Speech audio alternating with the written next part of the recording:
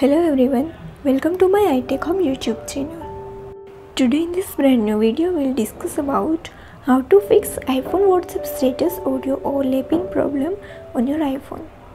A lot of iPhone users are complaining about this problem, so now we'll see how to fix this problem. For the very first solution is to restart your iPhone.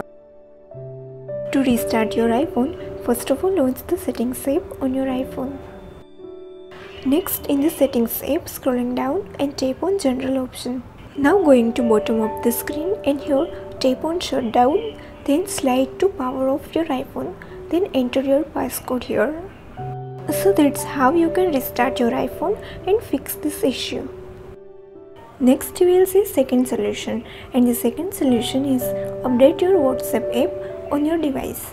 So now to update your WhatsApp app on your device, first of all launch the App Store on your device.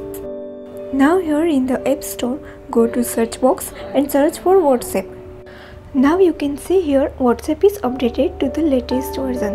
If update is available, then update to the latest version.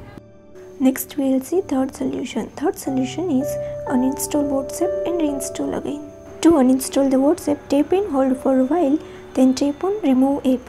Now tap on delete app. Then again tap on delete to uninstall this WhatsApp on your device.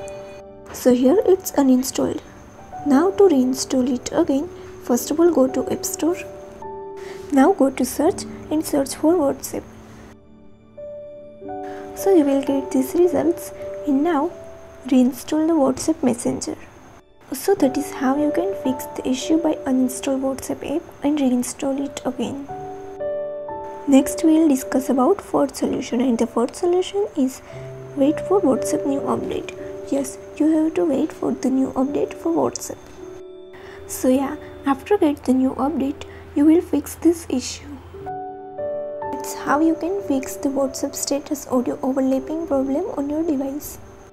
And please don't forget to like, share and subscribe my channel. Thank you so much. We'll see you in the next video.